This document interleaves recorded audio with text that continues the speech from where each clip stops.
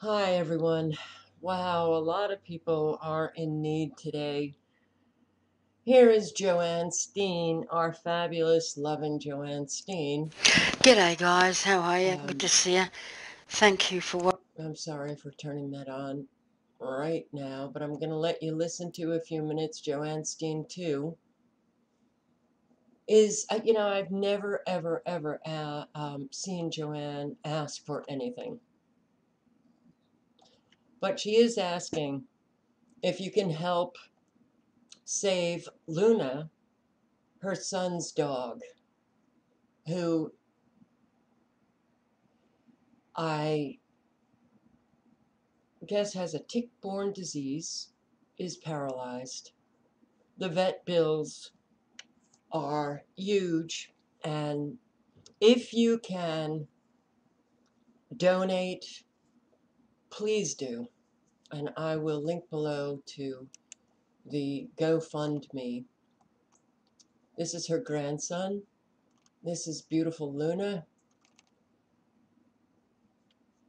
and they need a lot of money to save Luna, the beautiful family dog. Currently in ICU, taking a turn for the worse. She is in need of a ventilation mask. You can read more and you can watch more of Joanne Steen's videos. But a lot of you who have been my subscribers for years also have been Joanne Steen's subscribers for years. And whatever you can afford, it would be really a big help for Joanne and her son and Luna and her grandson. Watching, and I just thought I'd show some pictures of little Luna that's in ICU still. She's made it through the night. She's got to stay another night, which is going to cost thousands and thousands of dollars, and they weren't insured. And she's a beautiful dog, and that's my grandson. And there she's on all the leads, so you know it's all legit. And she is very, very ill from a tick, paralysis tick, which is shocking. But there she's there. They shaved all her fur off. She was a fluffy, fluffy dog. One of the a big, the big fluffy husky dogs. But she doesn't look like that now. But she's made it through the night. She just survived, and she's still on drips. She's still on. Wow, what these ticks can do, guys! It's disgusting, isn't it? That poor dog. I mean, it's just from a bite, you know. There she is there, poor thing. Uh, but she's massive fluffy. She's nothing like this. But of course she's not well. Look, you can see she's very, very limp, and but she has made it through. But if you can donate, guys, anything you'll do, say prayers as well. And it is a therapy dog for my son as well, who has brain damage and a lot of things physically wrong with him. From a fall, he had to work for 3 feet off a ladder. Unbelievable. 2 years he's been sick. He vomits all the time, blackouts, and now this. Unbelievable. Now they've found mould in all their... they had a flood about 6 months ago, and the real estate left it there, and they've found black mould everywhere. And that's what made him ill. And little Leon, you saw the certificate there. I'll just read it to you. Not only this has happened to them, but could be life-threatening for my little grandson. Let's see here, what's it say? Mr. Leon Pierce has been assessed and has been found to have ongoing allergic bronchitis, what's that, rhinitis, and conjunctivitis attributed to the mouldy carpet and mouldy walls in the current living situation. As such, a change in accommodation is recommended. So they've got no money at all. This happened. I don't know. The devil works in horrible ways, you know. They don't deserve. This little dog does not deserve it. It's a beautiful, happy dog.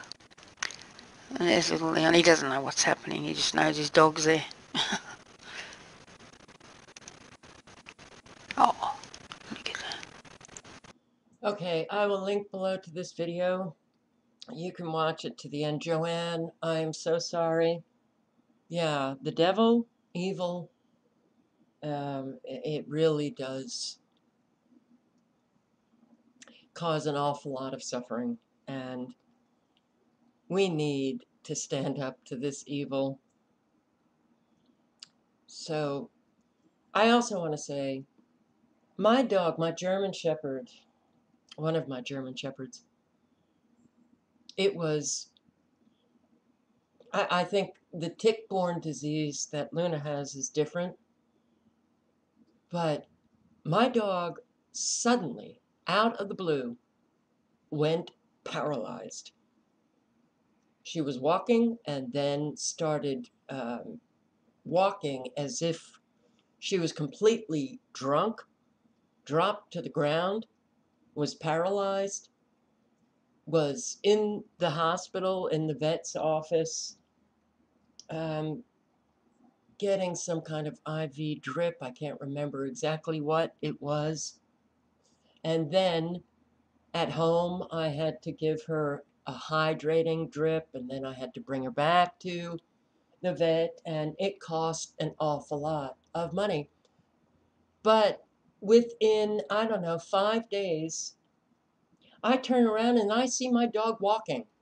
I'm like, okay, the onset was immediate, sudden, and it was just as sudden that she was well again. And I hope that that is the case for Luna.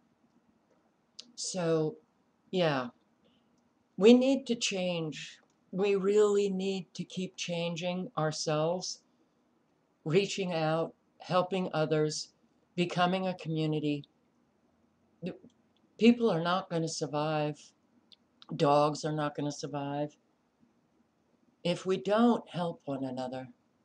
So I really do hope that everybody helps Luna, helps Joanne, helps Joanne's son and grandson. All links are below. Joanne, years of this, huh? Years and years of this, Joanne. You're still here. I'm still here. Sending much love to you.